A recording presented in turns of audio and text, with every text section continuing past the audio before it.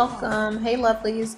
So today I'm going to be showing you how I do my twist outs, and that's pretty much how I start. I usually like to start in the back because that's a lot easier instead of starting in the front, because then you have all the hair in your face and you can't really tell what's going on. So I start in the back and I start taking them down. It's really easy. I have kept my 2-strand small twist in probably for about a week or so.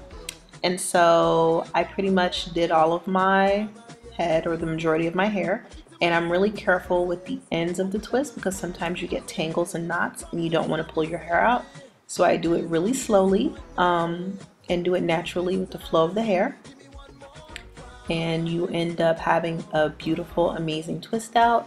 So this is pretty much what I do after I've worn my 2-strand twist in a multitude of styles and I want to have loose hair.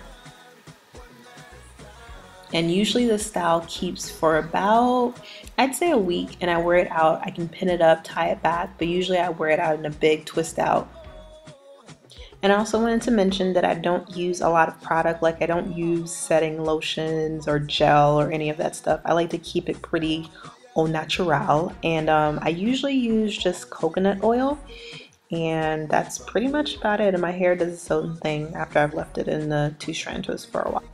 So that's pretty much it. Make sure you start at the base of the 2-strand twist to be able to take it down easily, and that's it. I'm pretty much done.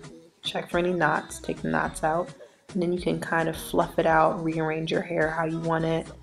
I like it big, so I spend a little time messing with it and playing with it.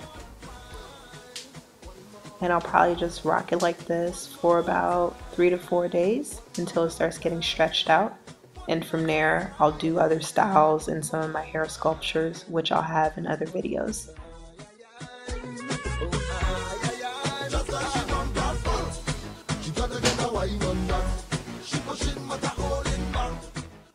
And I prefer it to be in 2-strand twist because the twist out lasts a lot longer than when my hair is in bigger twist.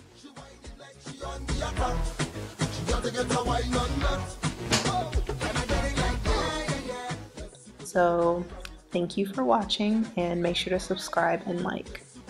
See you guys later.